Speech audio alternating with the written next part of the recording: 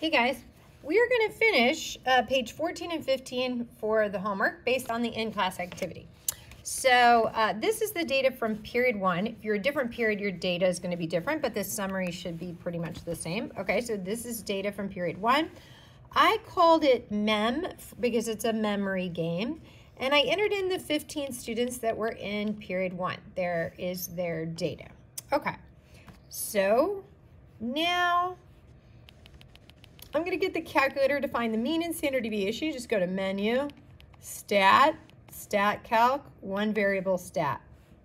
We have a list, yes, and I named my list MEM. Enter.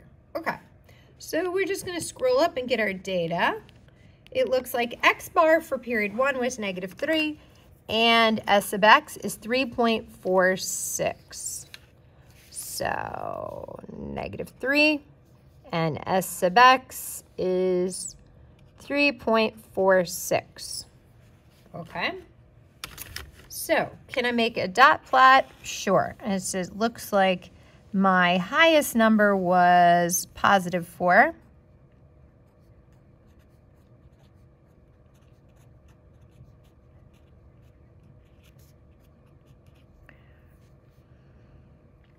So I got 0, -3, -6, -4, -6, -2, +4, -5, -4, -1, -3, oops, another -3, so that dot's wrong, -3, -3, -6, -9, +3. Okay, so interesting. So it looks like on average, it's somewhere here at -3 ±3. Make sense? So in period 1, only 2 had better results from just scanning, and most everyone else, one person had exactly the same data, and everyone else did better with the story technique. Okay, so what does this data suggest? It suggests that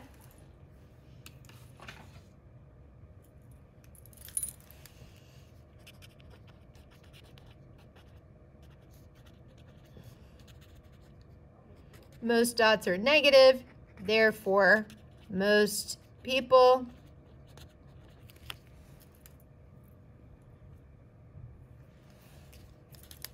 did better with strategy B. Okay, in this data. Now, what is the mean and what is the interpretation of that? Well, that just means on average, a typical student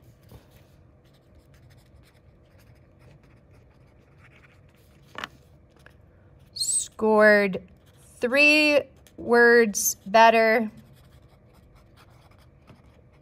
with strategy B. Or said a different way, did 3 words worse with strategy A, and this is the data from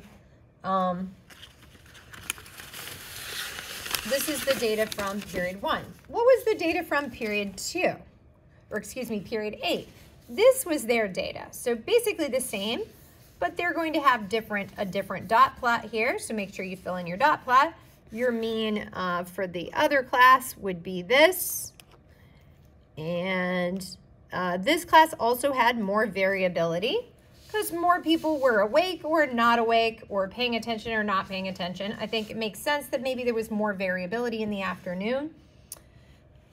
Yeah, so but on average in period 8, a typical student scored 1 word better with the strategy B, the story strategy. On average in the morning, the students scored 3 words better. So both groups had the same conclusion. Strategy B was better. 1 was considerably better. So now let's fill out 15 based on the data we have here. Okay, so what is my parameter? Well, My parameter is my mu difference. What is my difference? Because that is u. And what is that? That's your true difference in words remembered.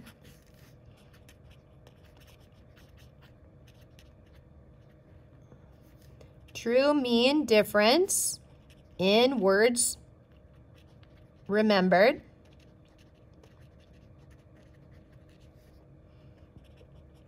With strategy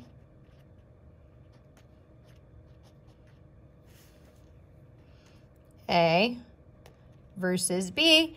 And what did we do? We took A minus B, right? That was how we set that up. And what is our statistic? Well, that's our X bar difference, correct? And so period 8 got a difference of 1 word, and period 1 got a difference of 3 words. Okay, what's our confidence level? Well, they've asked us to do a 95% confidence level, okay? And so we're gonna do that. So how would the name be different? Well, it feels like we have 2 samples, but we still only have 1 sample because you're 1 human being. And we still are gonna do a T interval because we don't have sigma. We don't have sigma.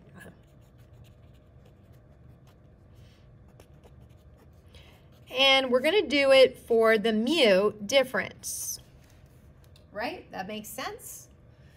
So we're going to have to check our conditions. And there's a couple of things that, you know, pretty much the same, but slightly different. This was an experiment. So our random is yes. Random assignment. Right? What does that mean?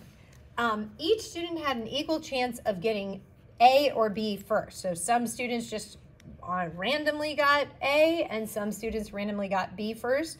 We assigned you that treatment randomly. What else? N must be greater than or equal to 30. So if we combined all the numbers, we'd be fine. Or in this instance, I only have 15 in period 1. So we're still okay. Since N is 15 and that's less than 30, we must review the data for outliers and strong skewness.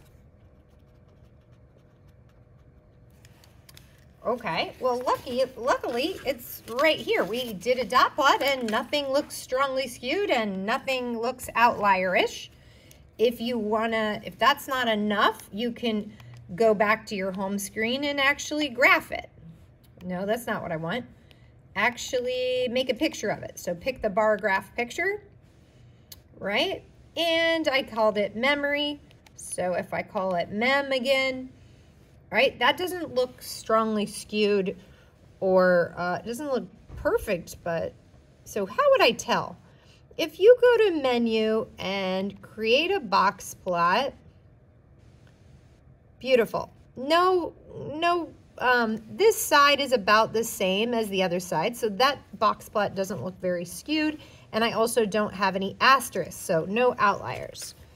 So I'm gonna be fine here. Since N is less than 30, we must review for outliers and strong skewness. We did, and it's good.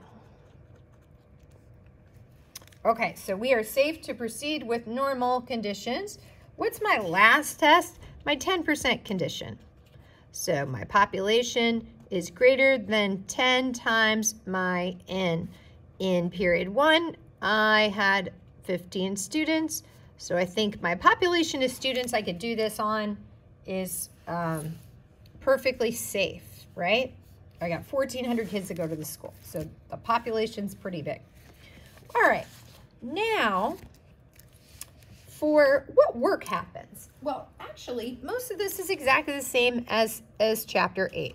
We have our point estimate. So this is a good time to review, plus or minus our margin of error. So what is the specific formula? it's just going to be our X bar difference plus or minus our T star. And we do times the standard deviation of the difference all over the square root of n.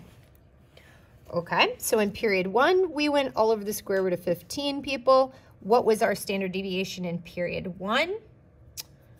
In period 1, it was this. In period 2, it was the other one. So you're going to copy a different number. And what was the difference? We had -3. Does that make sense? And we need the T star from the book. So what would be the T star?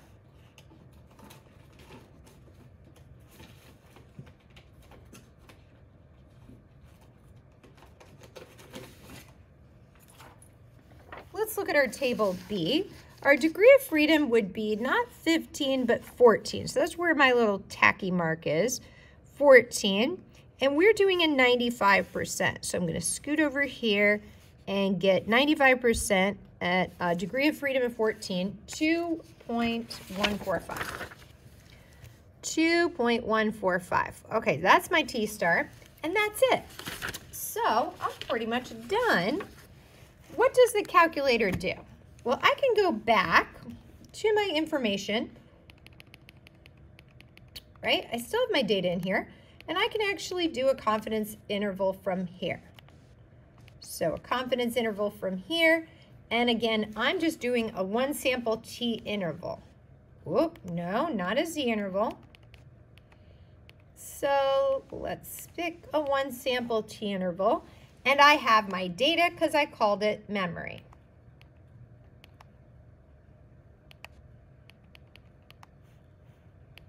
It's a confidence level of 95, yep. And it says, do you want to put your results in column E? So I'm like, yep, that's fine, okay. So there it is, it scooted my results out here, beautiful. I have a C lower and C upper. Remember, this is for period 1. So we are 95% confident if we're in period 2 that the interval from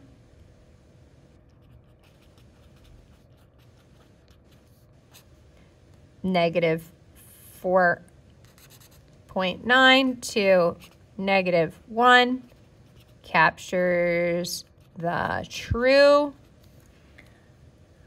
mean difference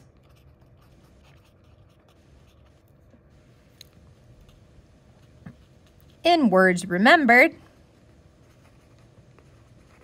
when I take strategy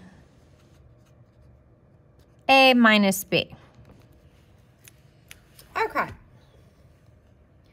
So what is my answer here? It says my X bar is -3 plus or minus my margin of error 1.92. Okay. And I got that right from the calculator. X bar and margin of error. All right, so last bit of conclusion. Do we have evidence that there is a difference? Yes, because here 0 is not in my interval.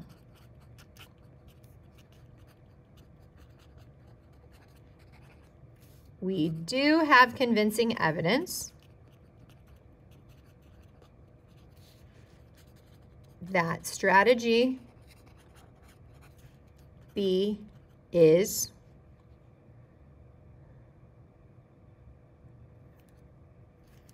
better, or that there is a difference between strategy A and B. Thanks for joining us. See you next time.